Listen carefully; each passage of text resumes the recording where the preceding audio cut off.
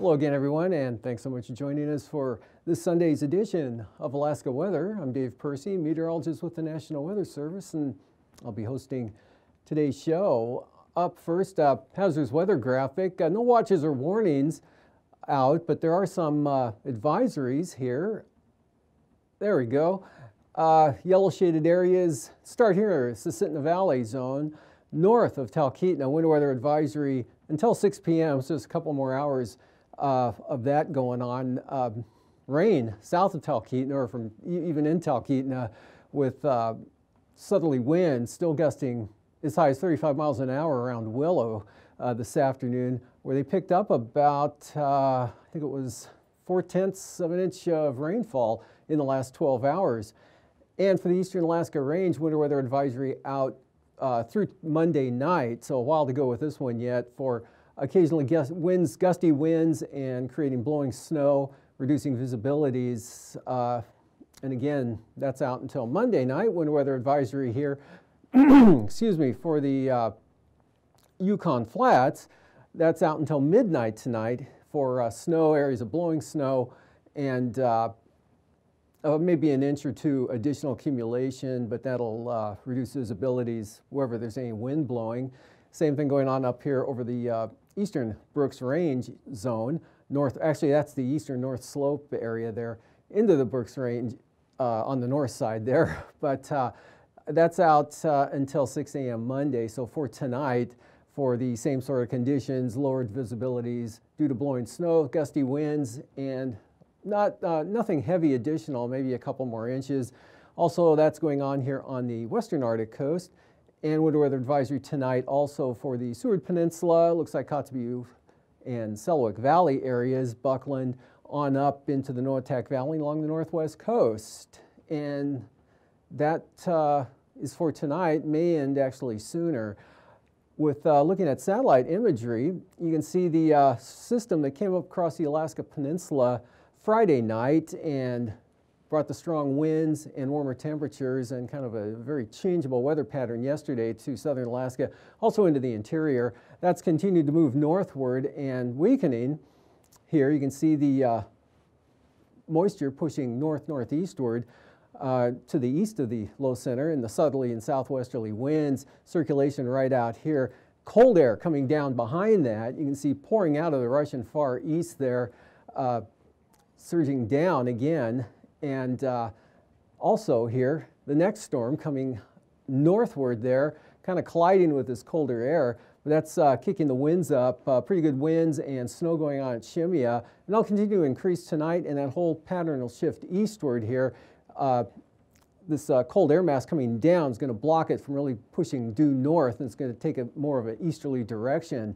Otherwise, we've got some southerly flow, mild pattern here coming up, maybe a few showers Kodiak Island, this cloudiness here streaming up onto the North Gulf Coast, kind of ahead of a Arctic front here that's back to the west with upper level low pushing off to the east. And we've got about 0.4 of an inch or up to half an inch of precipitation fell today at the, or 0.4 of an inch in Valdez, as I mentioned, and Willow had, well, Willow I mentioned had about half an inch of rain. Valdez had 0.4 of an inch of rain minus the wind. It was windier in Willow today. And kind of a breezy day across Copper River Basin with some light amounts there. Everywhere down along the southeast coast had clouds, areas of rain. Hoonah had about half an inch as well. Otherwise, most of the other locations I looked at had 1/10 of an inch or less there. So nothing too terribly heavy going on with that moisture. It's kind of a weak trough moving on through there with some areas of light rain showers, North Gulf Coast, tapering off here along the Seward Peninsula area, but that moisture extending, a few isolated showers around Kodiak Island today, and then mixed precipitation again on up to the Alaska Range. North side, though, areas of snow.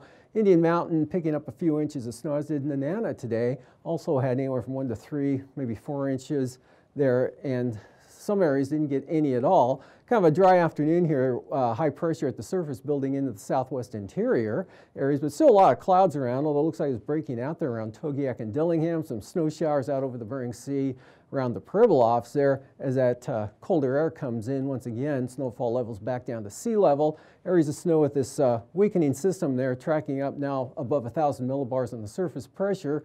But areas of snow up there along the western Arctic coast, again, Seward Peninsula, the winter weather advisory out for tonight. And here's the next storm system, gale and storm force winds associated with that ahead of the occluded front there. Also gradually warming temperatures, so look for the snow to change over to mixture toward rain later tonight. And that'll be pushing eastward tonight. Look for wind and precipitation increase for Adak and Atka. Probably come up to gale force winds there. But high pressure here over the eastern Aleutians, Bristol Bay, actually north, another center there over the Yukon Delta, links up with the Arctic high over the Russian Far East and the weaker center here over the central interior areas. Either side of that center, areas of snow, light snow, snow showers there from the Alaska Range, maybe the northern Kuskokwim Valley, up across the Tanana Valley, greater Fairbanks area, Nenana, Fairbanks on up across the White Mountains, or maybe to Eagle. And then a few flurries on the eastern Arctic coast, a trough, really that low weakening now considerably, just a trough now tonight, keeping a chance of slight snow up over the northwest. And then we have a developing system tracking northeastward here, not too strong, 1,015 millibars for that low center, but it is starting to develop. And the warm front moisture with that will continue to come northward and then take a turn off to the east, maybe some rain and snow. Light amounts for the eastern North Gulf Coast, and possible snow or snow mixed with rain, depending on your elevation here, coming into the Prince William Sound area, and then snow showers, Susitna Valley, probably none in Cook Inlet or the Kenai Peninsula, tending to clear out down toward Kachemak Bay, Iliamna, but rain here over the northern panhandle, mostly dry down toward Prince of Wales Island over toward Annette. And then for tomorrow, that low center strengthens, and there'll be some gusty winds and rain, possibly moderate to heavy at times ahead of this front, central and southern southeast coast, maybe a mix to the north, but nothing serious. Most of the snow will be ahead of the warm front up in Canada. Some of that snow, though, will back to the west a little bit, and that's going to keep the areas of light snow and the lower flying conditions in over the eastern Copper River Basin and Mentasta Pass, for example, on up into possibly Northway and Tok. High pressure building here, continuing to strengthen over western Alaska. Colder temperatures once again coming in. Northerly winds, pretty gusty in the forecast tomorrow, anywhere from maybe 20 to as high as 45, possibly 50 miles an hour in the windier pass areas of the higher terrain here. Be pretty breezy, but diminishing for Kodiak Island, gradually diminishing in the afternoon as the ridge axis shifts eastward a little bit. A couple of weak troughs here with an upper level low. Light snow possibly eastern Brooks Range, Yukon Flats, and the western central Arctic coast. Nothing heavy expected at all. This front edging rain in toward Nikolsky during the afternoon, and the strongest winds will be up here over the northwest Bering Sea. And then on Monday, that whole thing elongates eastward here. High pressure controls just about all of interior Alaska. There, very weak trough still skirting the eastern Beaufort Sea coast with a few skiffs of light snow, fog, maybe some gusty winds. Winds might be more of a factor with that. Could see gusts 35, maybe 40 miles an hour with that and that type of pattern here. For the eastern Beaufort Sea coast there, be more significant than any light snow you'd get. And rain trying to push up the southern Kodiak Island, say the Trinity Islands, clouds to the north, sunshine. Southern Alaska, kind of breezy here with something of a gradient. Northeast winds, 15, 25 miles an hour, and rain mixed with snow for the Pribilofs, trending toward rain. Rain for the Alaska Peninsula and breezy conditions. Unsettled for the Aleutians behind the front, and a mostly sunny day there for the southeast coast. Lows tonight, pretty mild, in the 30s to near 40 for overnight lows over the Panhandle. Lower 30s, Yakutat and Cordova, and down into the teens. Colder air coming in again behind that boundary that's pushing eastward here into south central Alaska. Below zero west of the Alaska Range and north of the Alaska Range falling back into the single numbers down towards 0 for Northway and Toke. So quite a change from your 40-degree temperature this afternoon, well below 0 eastern Beaufort Sea coast. Highs tomorrow below 0 central interior all the way out to the Arctic coast. In the 20s, Susitna Valley, Matanuska Valley down to the Kenai Peninsula, and near 40 for the eastern North Gulf Coast. In the 40s for the Panhandle, some areas only the upper 30s for the Aleutians. And then the lows following morning, 35 to 45 below again, and 25 to 40 below, say, for the Tanana Valley. Susitna Valley back a little below 0. Copper River Basin definitely below 0, and near 0 for Cook Inlet and the Kenai Peninsula. And now, aviation weather around Alaska. Moving on to flying weather here, the front advancing into the Bering Sea or eastward here. IFR spreads into Adak and Atka tomorrow. Marginal VFR late in the afternoon makes its way just about to the Pribilofs, with improving to VFR behind the system and VFR out in advance all the way across the eastern Bering Sea, St. Lawrence Island, in across the southern interior here. And then this slowly dissipating area, marginal VFR over the east side, IFR, Coast Range, Wrangell Mountains, eastern North Gulf Coast, on down the Panhandle, IFR, and some IFR up here along the southern slopes of the central western Brooks Range along the mountains. And for the afternoon, that sort of hangs tough up in that area there, with some marginal VFR down across the Yukon River Valley. Right about there, VFR to the northeast, VFR for the north slope on out to the Arctic coast, and still some IFR hanging on the far eastern Alaska range here, with marginal VFR eastern Copper River Basin down to Cape Yakataga, IFR for the Panhandle, VFR Kodiak, south central Alaska, most of the Tanana Valley, and back to the west across the northern Bering Sea, Seward Peninsula, Yukon Delta, Norton Sound, all VFR. Nunivak Island, start seeing some increasing clouds, marginal VFR right to the coastline late in the day. Marginal for the Alaska Peninsula, IFR pushing eastward here to across Unalaska Island. And for the day on Tuesday, that whole area widens here, IFR. It doesn't make much more eastward progress here, but it does push northward to St. Lawrence Island on the south coast, and marginal VFR along the Yukon Delta coast. VFR here, pretty good over much of interior Alaska. A little bit of marginal stuff here up to the northeast. IFR holding over the Panhandle. And for the afternoon, that gives way. VFR takes over the central and northern areas there. IFR hanging pretty well solid over the southern southeast coast. VFR, all of interior Alaska, Kodiak, North Gulf Coast, Prince William Sound, all the way up to the Arctic coast and a little even into the Arctic Ocean there. And VFR right along the southwest coast as well. IFR now staying put, western Alaska Peninsula, Unalaska Island, VFR, Nikolsky on out to Atka, marginal Adak to Shimia, where it becomes, let's see, Shimia, IFR, Attu Island, call it marginal. And for passes tomorrow, Anatuvik, marginal VFR at times. Same thing for, same forecast for Adigan, occasionally marginal. And Lake Clark and Merrill, VFR. Rainy VFR, windy starting out marginal and becoming VFR. That'll be during the morning hours. And for Isabel, starting out IFR, becoming VFR, and that'll be into the afternoon with the VFR. And for Mentasta, though, I think it'll stay in the IFR zone throughout much of the day. That moisture just not moving fast enough out of the area. Tanita, marginal becomes VFR pretty early. It could be VFR the entire day. And for Portage, VFR the entire day. Chilkoot and White, IFR from sunrise to sunset. And for the freezing levels here, surface just north of White Pass there with a pretty good gradient here across the or right along off the coast, 2,000 to 8,000 feet. And then at the surface, pushing back to the north here, almost to the Pribilof Islands. Icing, areas of rime icing here with that band of moisture ahead of that system pushing eastward. In toward the Pribilofs late, possibly eastern Aleutians from Adak and Atka.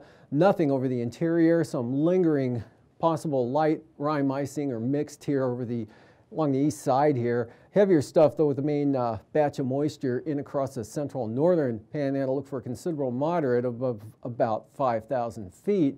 Jet stream, upper trough here, southwest flow 120 knots, pushing the moisture we just saw into the Panhandle there, the trough off the coast, and the cold upper low sort of tracking eastward there. and then ridging here along the west coast ahead of the big storm with the front in the central Aleutians. And for 9,000 feet, 30 to 45 knots with this system here across all of the southeast coast there, lighter over the interior, but still westerlies about 30 knots here over the northern interior. Northwest 40, Kodiak back in toward the western Alaska range, and 35 central Aleutians kick up to 55 knots over the western areas. Not 3,000 feet, same pattern out here with that storm. Strongest winds out toward the center, lighter under the ridge axis. Not too bad over the eastern northern interior, but up to 30 knots with the panhandle. Turbulence, occasional moderate chop southeast coast, and mechanical turbulence here for south central Alaska, Cook Inlet. Moderate chop out over the Aleutians and the Bering Sea.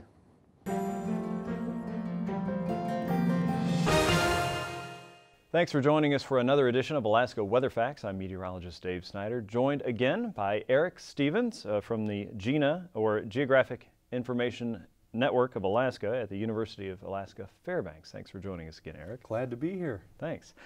We are talking about satellites today, and what are satellites? And the easy way to talk about that would be to introduce our friend the globe here, which is a round spheroid type shape. We haven't been on a flat Earth as far as history is known for several hundred years now, and because of that we also know that we are orbiting around other objects in space, and that objects are orbiting around the Earth as well. We call all those things satellites in some form or fashion, right, Eric? Right. Well, this leads to the discussion of Johannes Kepler's research 400 years ago.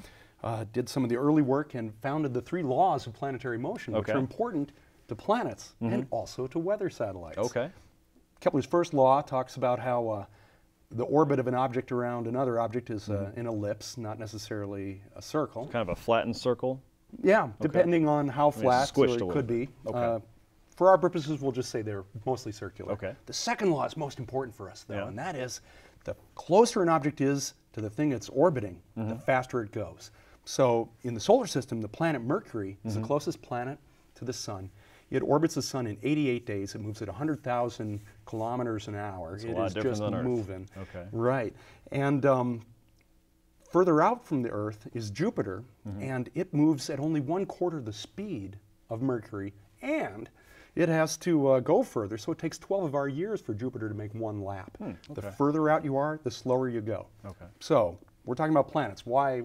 What does it have to do with weather satellites? Turns out Kepler's laws apply to planets orbiting the sun. They also apply to satellites orbiting the Earth. Okay. You know, our natural satellite is the moon. There's the famous Apollo 8 Earthrise shot. Beautiful shot. Oh, yeah, you could just talk about that forever. December 1968, the moon is about 250,000 miles away from the Earth. Okay. It takes a month to go around the Earth. It's that far out, it takes a full month to do an orbit.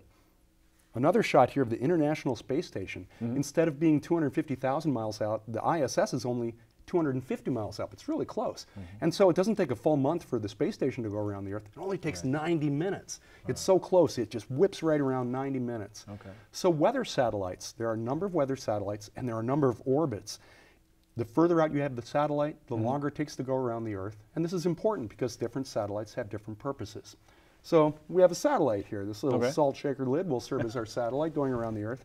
Let's say you have a satellite that's 22,000 miles above the Earth. This is kind of a magical spot because at that distance, it takes a full day for the satellite to go around the Earth. Imagine if you put your satellite 22,000 miles up from the equator and had it go with the Earth as the Earth spun. The same speed. Right. The satellite goes around the Earth just as fast as the Earth itself is turning. In effect, the satellite will hover in one spot. I see. And it appears when you make a movie loop of picture after picture after picture, you can replay that and you get these movie loops. Geostationary satellites, these are called. These are stationary in appearance. And they provide a constant frame of reference. We've got an example here. Another nice thing about these satellites, since they're that far out at 22,000 miles, you can see from pole to pole, which is nice. So they're pretty broad view and a constant frame of reference. So those are the pictures. If you're watching a weather satellite loop on TV, your favorite weather show, that's the picture that you're going to see is one that's sitting over the same spot. If you're seeing a movie loop play again and again, that came from geostationary satellites. That's the only way you can do that. Yeah. The bummer, though, for us in Alaska is we're up on the very top of the planet. And for geostationary satellites to work, they have to be over the equator. So for the geostationary bird to view Alaska, it's kind of like reading a book, but you're reading it edge on like that. Right. So there's another kind of orbit called the polar orbit, Okay. which is nice. We're near the pole. Yeah. And here's a satellite. Those polar orbiters are much closer to the Earth, getting down toward International Space Station elevation. And they're not in the equatorial plane. Rather, their orbital plane is inclined like this. And the Earth turns under that satellite as the satellite orbits. The nice thing about that is for Alaska, the satellite will go right over Alaska a few times a day.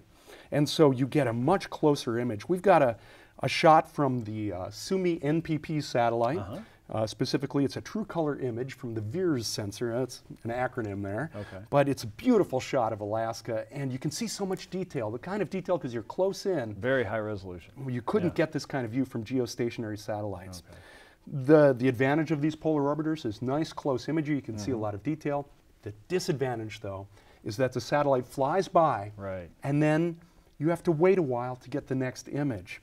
And if geostationary weaknesses are that you're reading the page like that, the polar orbiter, you're reading the page straight on, but it's so close, and then it zips by, and you have to wait for the satellite to come around the Earth again. So there's no one perfect solution. Different satellites for different orbits, each has their strength, and amazingly, it all comes back to Johannes Kepler and his laws of planetary motion, the same laws that govern how the planets orbit the sun. They govern how the satellites orbit the Earth, and even our little pretend salt shaker right here. Right, okay. Well, since the 1957 Sputnik, we've been putting man-made objects into orbit around the Earth and starting to get pictures back. Who knows what will happen in the next 50 to 100 years. Amazing it's stuff. It's a growing science, and the future is bright. Thank you so much for joining us again, Eric. And for more information on Dehne and what the satellite systems do there and what Eric's been talking about today, you can go to the web address on your screen. For Alaska Weather Facts, I'm meteorologist Dave Snider.